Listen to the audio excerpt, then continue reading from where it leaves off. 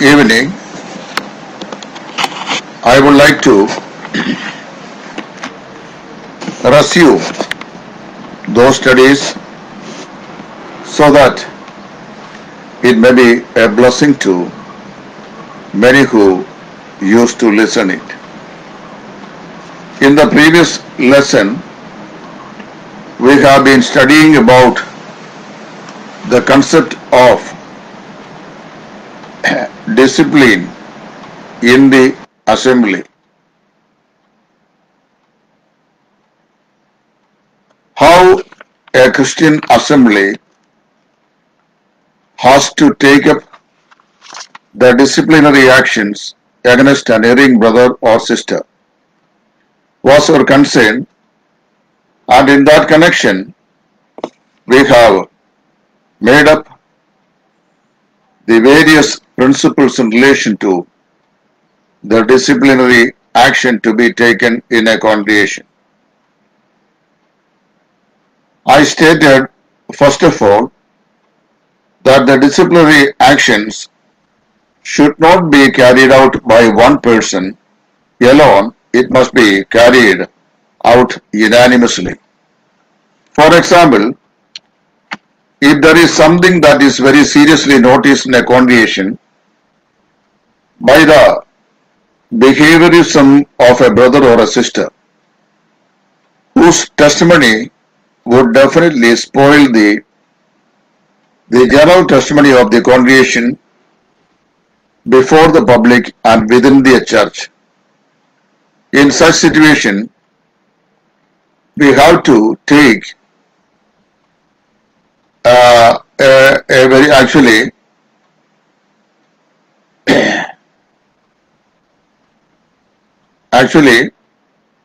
the disciplinary action against such a brethren. The thing is that we are standing as representatives on behalf of our Lord Jesus Christ and the Word of God. The Word of God says the church has to administer disciplinary action upon its erring members. Whenever such a need arises, what we ought to do is the disciplinary action should not be carried out by one person, but it should be carried out unanimously. 1 Corinthians chapter 5 verse 4 and 5. The reason for such a disciplinary action to be taken is spoken here in this passage as if one member suffer pain, the whole members suffer pain.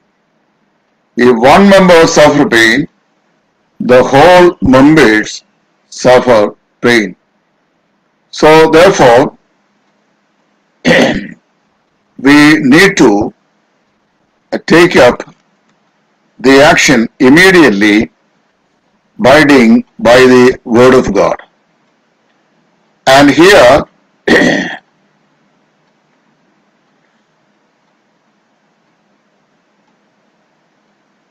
the Word of God says we have to take that it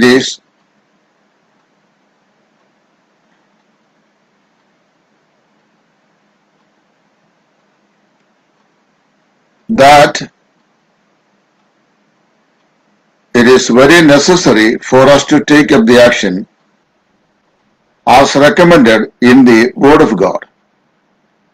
The Word of God very specifically tells us that it is mandatory for us to take the disciplinary actions actually by the Word of God. And wherefore it says that whenever the disciplinary action is taken, the assembly or the congregation unanimously ought to take that disciplinary action upon its members who are erred or erring. And then we have The second point, that second point also I emphasized in the previous class. The church has to take the disciplinary actions only on its members. That means those who are born again, baptized, having fellowship with the local congregation. And such members, if they found with any doctrinal or practical aspects in their lives which would mar or which would defy the general testimony of the congregation, in such situation we have to take appropriate disciplinary action upon its member. But remember, the church can take action only of its members, not outside the church. 1 Corinthians chapter 5 verse 12 and 13, Paul says, the outsiders God will judge. The outsiders God will judge. But those who are inside, the judgment has to be from the Almighty God based on the Word of God. And third principle is mentioned there. The disciplinary action should have a definite purpose. That means whenever the church is taking an appropriate action against an erring brother or a sister, the church must have a definite purpose behind taking any disciplinary actions. The ultimate aim, all discipline must be taken for the common good of the assembly. That means any disciplinary actions taken against a brother or sister towards the wayward lifestyle of that brother or his false teachings of the Word of God, or making frictions which would eventually result in factions in the assembly, we have to take appropriate disciplinary actions. But the action taken must bring a common good for the assembly. The ultimate purpose is to correct the erred one and reinstate him into the fellowship. It is not that we are not taking the action or disciplinary action against a brother so that he should be destroyed eventually, but with the intention that he should be repented of his failures or his shortcomings and then be reinstated to fellowship. That must be our primary aim. And fourthly, it says that disciplinary actions be taken only after the wrong was proved beyond suspicion. No member is to be disciplined based on some hearsays or of anything as such. The Bible says the disciplinary action to be taken on sound reasons. That means it must be beyond suspicion. No door of suspicion should to be opened against the person who is disciplined. 2 or 3 faithful witnesses are a must. That meant there should be 2 or 3 witnesses to prove the wrong committed by the disciplined. If somebody is bringing some allegations about a brother or sister, a disciplinary action should not be carried out based on the hearsay or allegations. Rather, it must be soundly proved by 2 or 3 witnesses. That is the biblical pattern in the book of Leviticus, chapter 13, 47 to 50, and 14, 33 to 15. The chapter is particularly speaking about the person with the leprosy was reported. If a person like Yam was reported with a leprosy symptom, the news should be brought to the attention of the high priest, who was the examiner to that patient in those days. When he examined him, if he was made sure that the person was with leprosy, then he has to shut him in the house for 7 days. He is not permitted to come out or to have any communion with the general public. And after 7 days, he has to again re-examine the leper and found he is made holy, that means he is cured, then he has to make a proclamation as to the leper is now clean and holy. So this is the principle of declaration to declaring a person to be leprosy patient and a person how to be declared as holy, that means completely healed. If anyone carries a news about someone, that is what the importance goes to. Anyone carries a news about someone must inquire the news thoroughly, and any discipline should be initiated only after collecting all credible evidences. That means when we take the disciplinary action against the person about whom a bad report was brought to us, we have to collect all the necessary or available evidences. Then after we have to go for taking the appropriate disciplinary actions on him. Otherwise, the result will be badly infected the assembly and its testimony. And finally, it says that those initiated discipline whose life must be beyond a question. That means those who are taking disciplinary action in a church, their life must be beyond reproach. A person who has violated the fundamentals of the doctrines of the Word of God is sitting on the chair to execute disciplinary actions upon another erring brother. It is not good, the Word of God says. So the person who takes the disciplinary action or one who executes the disciplinary action must be beyond question or reproaches. Galatians chapter 6 verse 1. There should be spiritual and exemplary. Numbers chapter 19 verse 18. Those who are taking the disciplinary actions upon the erring one, those people must be spiritual and exemplary. He who sprinkles the water upon the people must be holy. That means unless the person is made holy, he is not permitted or authorized to sprinkle the holy water upon the defiled people. And this can be connected to 1 Corinthians chapter 5 verse 7. The old leaven is to be removed. Paul says, wherefore put off the old leaven. 1 Corinthians chapter 5 verse 7. That speaks about the wickedness. Whereas in verse 13, we are spoken about the wicked person. So in chapter 5 of 1 Corinthians, verse 7, he speaks about the wickedness that are intruded in the congregation, whereas verse number 13 speaks about that wicked person, cast him off or put him or hand him over into the hands of Satan, so that his soul may be redeemed in the days of Jesus Christ. Three different kind of discipline in the New Testament is admonished. Three different kind of disciplinary actions is admonished in the New Testament. In Matthew's Gospel, chapter 18, verses 15 to 17, these principles are established even before the church was established in the history.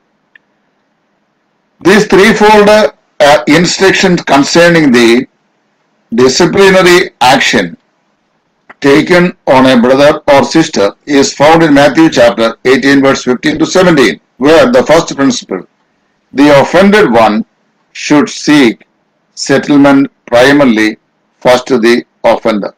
So in a church, when there arises a problem, mostly it will be between two brothers or two sisters. The one is the offended one and the other one is the offender. The offended has to seek the reconciliation to the offender is the first principle. For example, if I am offended by a brother publicly or in the church, I should seek the settlement with the offender. And the Bible says that the offender is yielded to you then you have gained the brother. And the offender still stands stubborn, the second phase of the principle is given here. You have to take 2 or 3 witnesses along with you and then persuade the offender to convince him of his offense. And this time also, if he is not convinced and he is unwilling to yield himself to the offended, then the final settlement is mentioned. That is, take the matter to the congregation. Let the matter be brought to the congregation. And then the assembly in turn should what? Unanimously seek a reconciliation with the offender.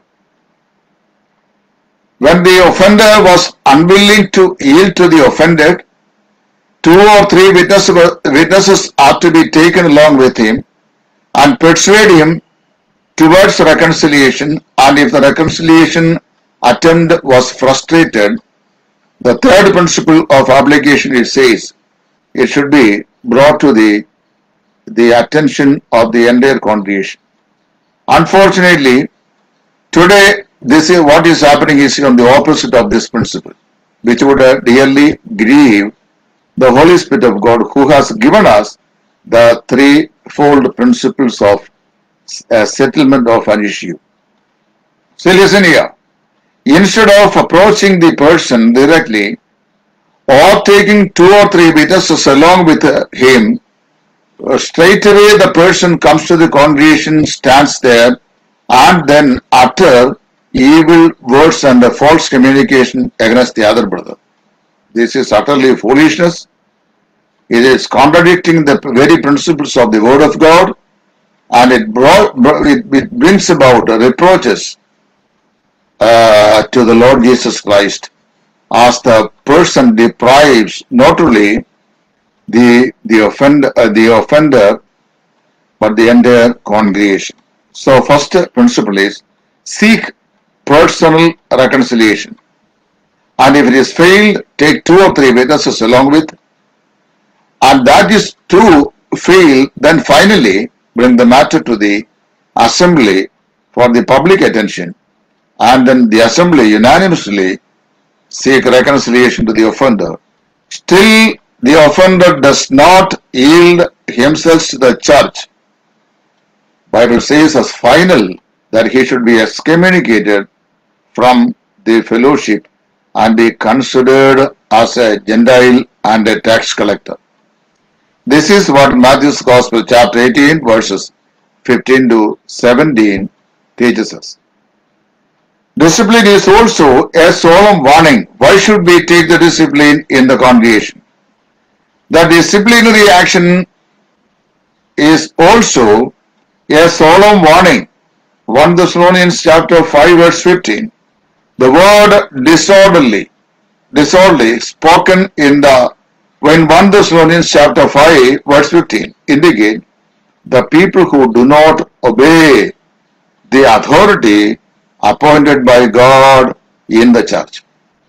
There are certain authorities appointed by God in the church. Here when I take up this subject, I myself is confused, because 95% of the local churches of Evg.E.S., in these days, especially in Kerala, especially in central Kerala, the people who are on the office of the chair of eldership are not God appointed or God ordained servants of God.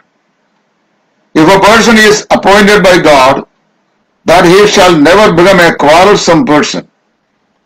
I have had some bad experiences in the congregation where I was serving and ministering the Lord and fellowshipping. One brother I still remember that in his blood there is a spirit of contention and strife. This I have been seeing, not only myself, that many of the brethren for the past 18 years I have been worshipping at this place, and I have noticed this brother along with another person always bringing this calumny upon others and introducing strife and contentions. and try to dissolve the assembly, dissolve the heart of the people between, and bring about the uncomfortable situation in the worship time. This should not be recommended. And such practices have to be condemned thoroughly, once for all. So, those who are not qualified, that means those people who are practically or doctrinally disqualified to take up the office of an elder, made himself an elder either by external force or by internal affections of relatives and friends. Necessarily that person is not been appointed by the Holy Spirit of God. Church has no obligation to obey such people who falsely taken up the offices. But there are God appointed servants of God in the congregation. And 1 Thessalonians chapter 5 verse 15 thoroughly tells us, those who are disorderly in the assembly, who do not keep an orderliness, who do not obey God's word, who do not obey the God-appointed authorities in the church, such people, what should we do? They should be indicated. Public rebuke is advised against the sins of an elder. Suppose an elder has committed sin, public rebuke is against the sin of the elder. 1 Timothy chapter 5 verse 19 and 20. Galatians chapter 2 verse 11 to 14. We know that when Paul went to Antioch, Peter was there, and till the time that Paul reached there, that he was having communication with the Gentile believers and having food with them. But since the moment he heard that Paul was coming down to Antioch, he stopped eating with the Gentile believers. It was a double standard, double attitude. When Paul came there, he knew that this was the mental stature of Peter, and he was showing the double attitude among the believers there. And so Paul realized that it was a serious sin and a disorderliness. Therefore, he rebuked Peter in front of the brethren. And he never considered Peter was the chief of the apostles. He rebuked him because he noticed fault with him. So sin is a reproach to God and ruining the testimony of the church. Therefore, sin is actions against the truth. Peter was acting against the truth while he was in Antioch. He was acting against the truth. Sin is an acting against truth. So Peter was acting against the truth when he was in Antioch. Because of that, Paul rebuked Peter for his faults. Believer's sin is revealed same way. Peter's sin, this is to be publicly rebuked. Why the sins of the saints are publicly rebuked? The reason is, for those who are present there, it is for their fear's sake. Those that makes factions and those that are disorderly in their works must be taken disciplinary actions and publicly rebuked. The first group, those who are working disorderly, the first groups are people who are sluggards, do not work with their hand. They do not seek their own but interfere on others' things. They keep on interfering on others' things. I have seen some people coming to the church not to worship the Almighty God through Jesus Christ by the help of the Holy Spirit, but to observe and examine others whom they don't like. How they behave, what they do, how they sit down, and how they respond, how many minutes or times or hours they remind. All these are just as if having higher authority that these people are examining.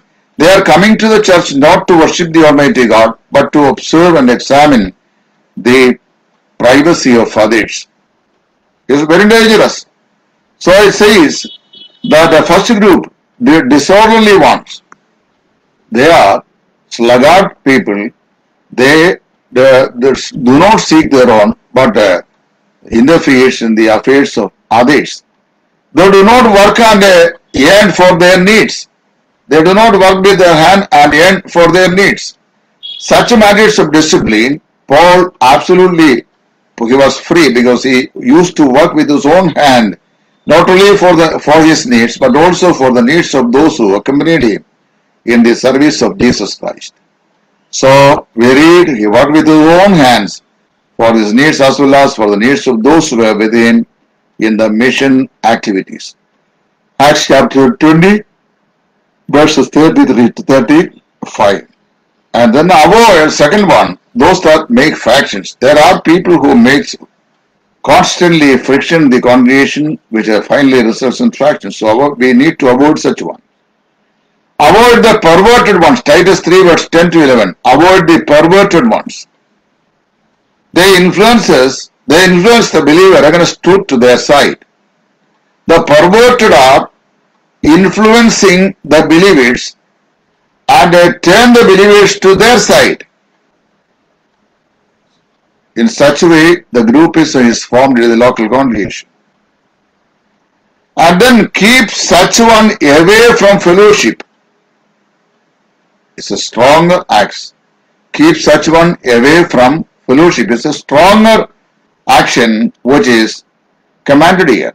1 Corinthians chapter 5 verse 2, John 10:11. Anyone who denies the doctrine of Christ should be kept away from fellowship. 1 John chapter 10, John's Gospel chapter 10 verse 11. Anyone who denies the doctrine of Christ should be kept away from fellowship. The action taken against the wicked one in Corinth has threefold phases. We know the person who was having his father's wife as his own wife and indulged in an immorality in the church at Corinth. Three phases of his action is reported there. Number one, ecclesiastically, he was excommunicated from fellowship. Ecclesiastically speaking, he was excommunicated from fellowship. 1 Corinthians chapter 5 verse 3. And then spiritually speaking, he was handed to Satan.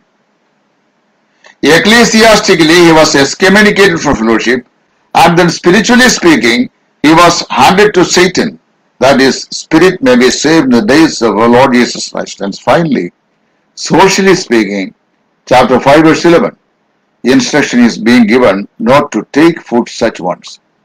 Any person who involved his lifestyle with the immoral people or immoral way with such one, we should not even take food with those people.